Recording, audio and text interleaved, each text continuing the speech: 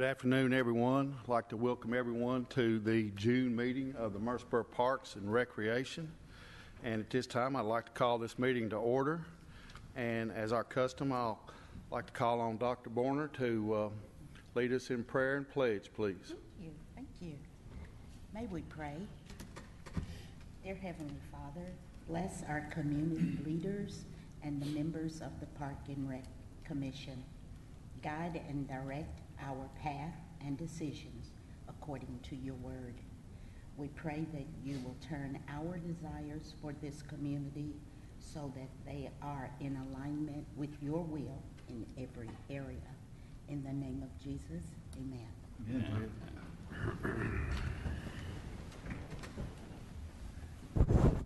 I pledge allegiance to the flag of the United States of America and to the republic for which it stands, one nation under God, indivisible, with liberty and justice for all.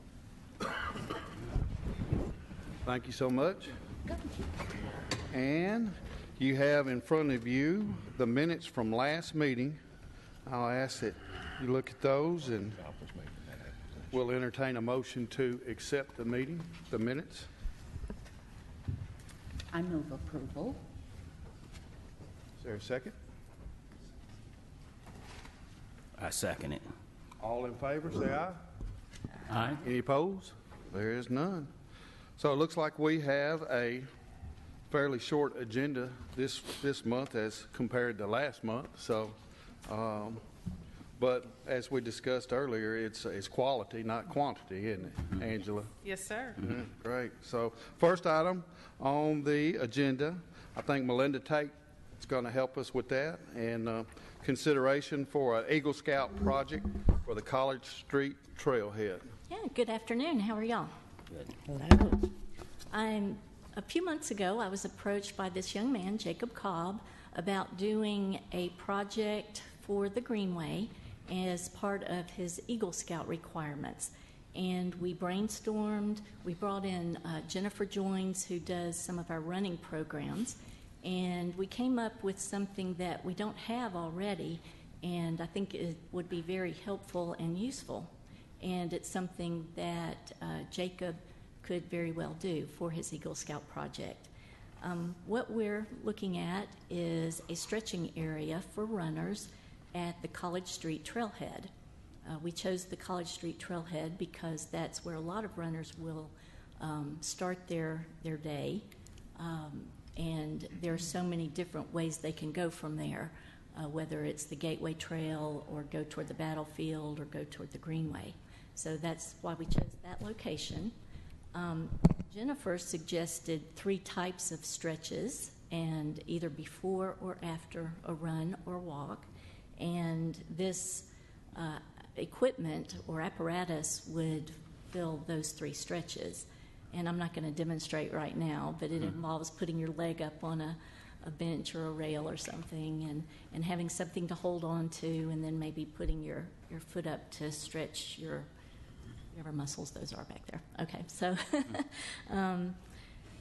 we recommend at this time that Jacob be able to do his Eagle Scout project at this location with funds that he raises for. I think that's it. Yeah, we're seeking approval for this project. Awesome. Do you have any questions? Any questions for Melinda or Jacob? Jacob, how tall is this project? What's the dimensions on it? Like the timeline? No, how tall is it? How tall? Thinking somewhere like around 8 to 10 feet. Maximum height. What's it going to be constructed out of? Wood? Metal? Metal. Are you a welder? I have some experience. If you want some ugly welds, give me a call. Jacob, how many, I know as part of an Eagle Scout project, don't you have to have some other volunteers help you? Yes, sir. How many other folks do you have?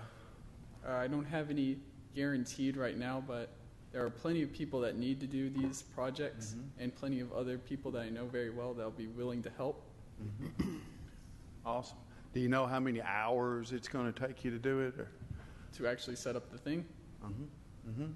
At most, probably like 4 hours. Yeah, very good. Very good. Any other questions for Jacob? Do you have a budget for your project? We put like a small estimate to just sort of get a reference of what it is, but not an exact budget. Okay. And you're raising these monies yourself or through your troop and with the help of some of your other scout buddies, I bet. We also have Friends of the Greenway, which might be able to help us with it. Yeah, very good. Yes, we met last night and discussed this project, and the Friends of the Greenway are always looking for things that would help the users of the Greenway, and this just fits in with what they want to do as well. Jacob, we appreciate your efforts in trying to make the Greenway better and our community better. I move for approval. I second. All in favor say aye. Aye. Any opposed? Of course there are none. Thank y'all so much, and thank you, Jacob. Yeah, we look forward to seeing it and stretching over there. Lord knows we can use it. Thank you. Yep. Next on the agenda, Angela, I think you're going to speak with us about renaming, or not renaming, but a policy for naming our parks and facilities. Yes, sir. In light of all of our references to the West Park, and with the recent purchase of a piece of property on Highway 96 that we have been calling the West Park, it seems prudent to develop a policy to begin a process for public parks, parklands, and park facilities naming. So looking at just kind of the background of where we are with this policy, and I will spare reading the entire policy that is before you, to you. But the City Council is responsible for the naming of all city-owned land and facilities. From time to time, the public desires to have these land and facilities, such as parks, athletic fields, to be named after different individuals, geographical features, or prominent organizations. This policy also creates opportunities for us to attract potential donors and sponsors who contribute significant funds to assist in the construction, in the maintenance, or in the operations of these land and facilities in exchange for naming rights. This policy doesn't imply that all of our facilities will be named for an individual or a group or an organization. It just puts a policy in place when that potential does occur. There are 4 general guidelines, and I will read through those and then address any specific questions that you have. First, the recognition of distinct geographical, environmental, or developmental features, the names of historical significance, and the names of city lands and facilities are very much encouraged. Also, the recognition of individuals who have made a significant contribution to Murfreesboro, Rutherford County, Tennessee, the nation, or the world. Naming as early in the capital planning and development process as possible is also helpful. And then finally, sponsorship through significant funding, support from private donors for the construction or the ongoing maintenance and operation of the land and facilities in exchange for naming options. The minimum sponsorship or donation amount necessary to achieve the level of significant sponsorship or donation shall be determined and then approved through the city manager, or unless otherwise approved by city council. So basically, in those sponsorships for the individual process, we would come before you again with laying that out if there are specific levels of donations that come with different naming opportunities. So the specific fees would be set at that time for that specific purpose. The qualifying names, the naming process, addressing renaming, and then donation sponsorship are detailed in the policy before you. Be happy to address any questions or concerns. Any questions? If none, do I have a motion to approve the policy? So moved. Is there a second? I'll second. All in favor say aye. Aye. Any opposed? There are none. Okay, Angela, I think you're still up with the property acquisition. Yes, sir. As identified in the city's comprehensive master plan, Murfreesboro 2035, Murfreesboro has a recognized need for parklands and for neighborhood parks. The property before you helps to address that need. There is a map on the screen in front of you that shows a track located at Cornerstone Drive. Just to kind of zoom out for a moment, that property is in the Cason community.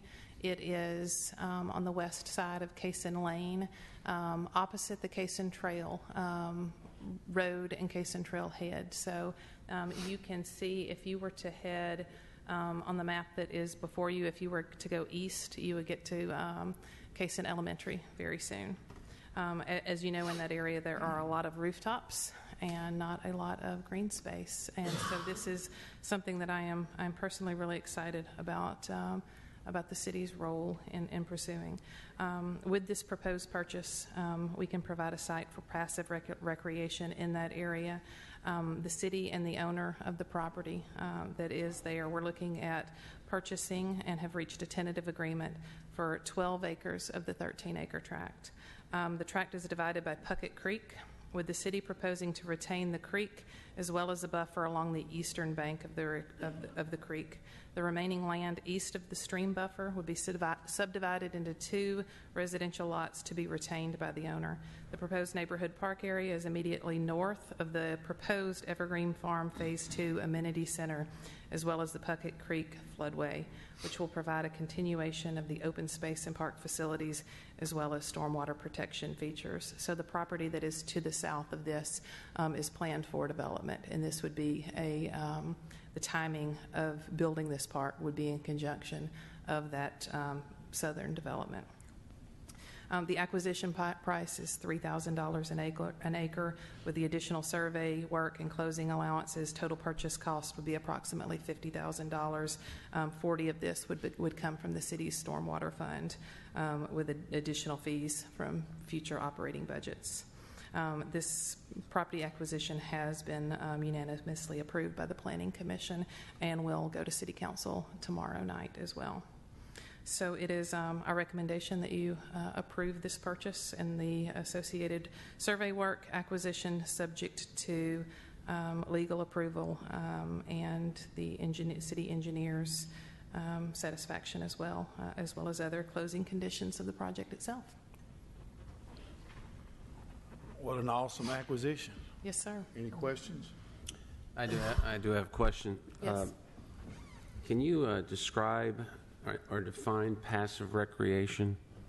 Can I define it? Yes. What exactly are we talking about here? You bet. And I think exactly what we would be talking about in this particular piece of property would be yet to be determined. As we begin development, we would come before you. To me, like just that basic difference between passive recreation and active recreation. Active, we're looking at athletic fields and tournaments and bringing in large groups, more destination I get the active activities. part. It's the passive I'd like to understand better. The passive park, I think walking trails, community green space, preservation, conservation. When you look at that creek and what kind of facilities would be appropriate in that, and comparing to some of our existing park space and looking at those differences, I think Barfield Park is a really good definition of what that's like. The front side, you've got the ball fields. The back side, you've got the hiking trails.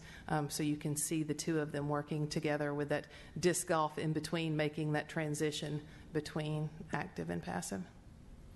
As far as the specifics, what I would expect for this piece would include a, and I think what you're asking in that question, what is passive in this space, we would obviously come back before this group with some different proposals, master planning, and what that looks like. Perhaps just a perimeter walking trail would be appropriate, looking at what the opportunities are in that southern property as part of the development that's being done through a private developer, really working together to make sure that that is a smooth transition with good ingress and egress into the park is of course very important. Thank you. Yeah. Any other questions? Do I have a motion that we approve this acquisition? So moved. Is there a second? Second. All in favor say aye. Aye. Any opposed? There is none. Motion passes. Thank you. That is very exciting. Anytime we can do something like that in the neighborhood is great. So, Okay, Thomas? You going to talk to us about our great new Miracle Field? Good afternoon, members of the commission. Thank you for having me. If you haven't made it out to Murfreesboro's greatest new asset, the Miracle Field Park is phenomenal. We are getting a lot of visitors, and we've got a very active league. So if you haven't come out for a Saturday morning of games, it turns into a very special place on Saturday mornings, I'll say that. So if you get a chance to come out and watch the games, it's spectacular. But with the opening of the park and with any new facility, especially one this nice, we were inundated with requests and wanting to rent it, shut down the park, rent it out to entire groups. And while we want to make it clear that this is home to the Miracle League of Murfreesboro, everyone else is a guest, we do want to keep the park open all the time, just like our other parks. We don't close the park for any one group. However, we do have figured out a way for groups to come and visit the park and have a destination. The fields themselves, we're able to allow groups to come and play games on the field.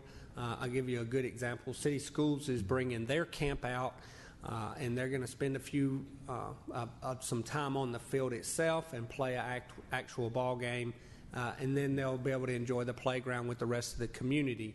So that's kind of how we'll do our reservations for folks that want to come. The VA wants to bring their seniors out, which I think is fantastic, to be able to play games. Because of the surface, they're able to get the wheelchairs and the walkers and stuff and be able to play a ball game. So that's another great group that's going to come out. So what we try to do is prioritize how we'll allow these groups to come out and what if there's fees involved or whatever. So before you is a policy, rental policy, and it's modeled after our field rental policy that we currently have.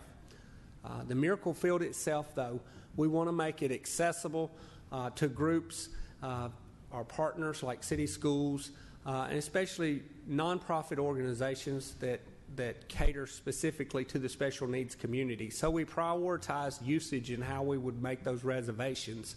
Starting with the Miracle League, of course, they would have first priority over anyone else. And then City Schools and their special ed program would be second in line.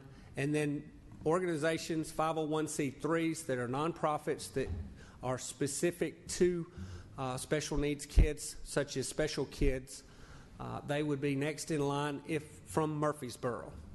And then we incorporated other special needs organizations throughout the Middle Tennessee area. And on down the line to the very bottom where families and individuals can rent the field if it's available. But to keep individuals and families and churches from renting the field from here till eternity, we're saying that they can only rent it 10 days in advance. So if it's available in the next 10 days, then they can get a reservation. But they'll have to contact us in August if they want to rent it for an August event. And that's how we'll handle that. Other groups will be able to rent it a little further out. And we'll follow our same policy that we have in terms of athletic fields, whereas groups can only rent 1 or 2 times a week and a maximum of 3 times per month. And we hope that would satisfy the needs of the communities, and we want the space to be utilized. We want people to be able to use the field not just for Saturday morning ball games and practices in the evening, but if we can maximize its usage during the day. I contacted the manufacturers of the field and the surfacing, and aside from putting blowtorches and razor knives on it, the field is virtually indestructible. So we want to maximize that. The biggest factor to the deterioration of the field is the weather itself, the sun and the climate change. So we're going to have to deal with that regardless. So we want to get, if you drive by and you see that kids are on the field, I had a gentleman last night that wanted to give me a heads up that there were kids on the field yesterday. We try to, if we have a staff member available, we try to leave that open. So it's just ongoing wiffle ball game, and it's anyone walk up want to play. So we have a staff member there, make sure everybody gets a turn and everybody is being included. But we want to make that a place where you can just go play ball, and everybody can. But we've added some fees for those individuals and families that want to rent. We rent it at a 2-hour block, $75 for the 2-hour block. And we say, we thought about a 1-hour block, but typically, if you're going to rent it for an hour, it's going to take you 30 minutes to get on the field, 30 minutes to get cleaned up. It turns into a 2-hour rental, so a good 2-hour block, that's time to have a ball game and come onto the field. I'll be glad to answer any questions that you may have. Any questions for Thomas? I think it's awesome that it's so accessible to the public.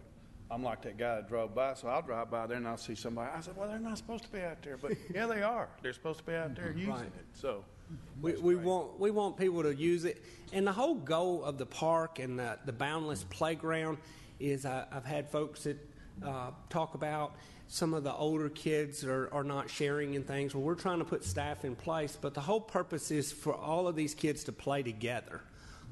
We've got the T-ball field there. We're scheduling 4- and 5-year-old T-ball games at the same time as the Miracle League games. So the hope is that over time we can change the way these kids grow up thinking about interacting with special needs kids, because when they're 4 and 5 and they're interacting, by the time they're our age, there's no barrier. They didn't grow up with those barriers, so they're non-existent. So we're hoping to change a culture. cool. Any questions? I'll entertain a motion. Well, it definitely is a model facility for not only this community, but for everyone. Absolutely, and involved. we've had at least 5 other communities that have come to visit. I know I've given 3 different tours, and this weekend we actually have the Tennessee Municipal League, which is cities throughout the state. We're giving a tour there, so all of them are excited and anxious to look at that facility and help model it. Mm-hmm. We're setting trends. I move approval. Do I have a second? Second. All in favor say aye. Aye. Aye. Any opposed? There's none. Thank you so much, Thomas. Okay. That's the end of our new business. And as always, we look forward to Becky Johnson coming up and updating us with what's going on. Good afternoon. Well, this week we have kicked off our Movies Under the Stars series. It started this week. So far we've been to Barfield Crescent Park on Monday and last night at Cannonsburg Village. So you still have 3 more opportunities to catch this week's movie. Thursdays are at Richard Siegel Neighborhood Park. Fridays are at Cason Lane Trailhead. And Saturdays are at McFadden Community Center. The movies start at 8:30 each night just as it gets dark. So we encourage people to bring blankets and lawn chairs and come enjoy the free movie. Then we also have our Food Truck Fridays. They will be continuing through the month of June from 10 a.m. to 2 p.m. at Cannonsburg Village. We will have a variety of food trucks for people to come and have a nice outdoor lunch. And we are going to take a break in July and August simply because of the heat, and then they're going to resume again in the fall with Food Truck Fridays. Then we have Small Fry Try. That is this Saturday, June 10th, from 10 to 11 a.m. at Old Fort Park next to Kids Castle. It's the world's smallest triathlon. Kids will run, bike, and swim, and by swim we mean run through sprinklers for the Small Fry Try. And they can pre-register through tomorrow at Sportscom, Patterson Park Community Center, or the Wilderness Station. If they aren't able to pre-register, they can arrive Saturday and register on site between 9:30 and 10 a.m. And it's the cost is $6, which includes the trophy. Everyone who participates gets a trophy. Then we have Third Friday Night. We've had the Third Friday Night concert series. We've added food trucks. So now it's the Third Friday Night food truck and concert series at Cannonsburg Village. And Friday, June 16th, the band will be Rockvale Blues. The food trucks will be there from 6 to 9 p.m., and the music is from 7 to 9 p.m. at Cannonsburg Village. Splash Out. This is a favorite we've had for several summers now. That is where we will have the Murfreesboro Fire and Rescue Department comes out with a fire truck, and they spray the water in the air at a parking lot, and the kids just run around and get wet and have a great time. And that will be Thursday, June 22nd, will be at Siegel Neighborhood Park. Thursday, July 6th at Barfield Crescent Park by Pavilions 5, 6, and 7. and Thursday, July 20th at Old Fort Park, and it's from 1:30 to 3 p.m. So we just encourage children to come with clothes that they don't mind getting wet and bring a towel and have a great time. Boat Day with SRWA, which is Stones River Watershed Association. That will be Saturday, June 24th from 9 a.m. to 12 p.m. at Manson Pike Trailhead. It is free for all ages. There's no registration required. You just come between 9 and 12, and you get to try out a variety of watercraft there in the Stones River. And believe it or not, the July 4th is not all that far away, so we're encouraging everyone to come out and celebrate the 4th at McKnight Park. There is a variety of activities all day long from 10 a.m. to 4:30 p.m. will be the Rock the Pool Party at Sportscom at Borough Beach. From 3:30 to 6:30, we will have a live band, the Audio Saints, and we will have family games and activities and inflatables. Then at 7:50, we'll have some welcome and introductions. The Color Guard will present colors, and the Murfreesboro Symphony will play, and then the fireworks begin at 9 p.m. So we encourage everybody to come to McKnight Park on July 4th. I do have a few camps that I want to mention that are still available. We have, most of them are full, but we have spaces available in our cheerleading camp, our Eco Art Camp, Guard Start Camps 1 and 2, and Thank You 5 Senior. So if anybody's still looking for a few camps this summer, we have a few spaces available. We encourage you to register. And for more information on all of our programs, you can pick up our Rec Connection or download it off of our website at murfreesborotn.gov/parks, or check out one of our Facebook pages. Thank you so much, Becky. No problem. Bunch going on, as always. Yes. Keep it up. And it looks like that's all of our business for today. No one has anything else? Yeah. Okay, go ahead, A Steve. question. Feedback from Spring Fling. Major event for Parks and Rec. Well, Spring Fling was a huge success yet again. Some of our numbers were down for the events we host. Of course, we host tennis, soccer, and softball. Because the limited number of local teams, I think, is a credit to that. It wasn't a huge decrease. However, baseball numbers were up because there were 3 Rutherford County teams in baseball, and track and field was up because of the many athletes that were involved in track and field. So it balanced out. It was a very successful event. TWSAA was happy on all levels, and they're the ones that need to be happy to make sure that coaches and everybody else. But I don't think anybody got any negative feedback other than maybe minor suggestions here and there that we typically always get. But it was a huge success, and we appreciate all the many volunteers. I think that's what makes Spring Fling so great for the state of Tennessee, is because when they show here, Murfreesboro rolls out the red carpet, and that's everybody. That's not just the city employees. That's the volunteers, the local organizations, the restaurants. Everybody feels at home. I had a buddy from Dyersburg that came with his daughter and was just blown away by the hospitality. Very good. We're adjourned. Thank you.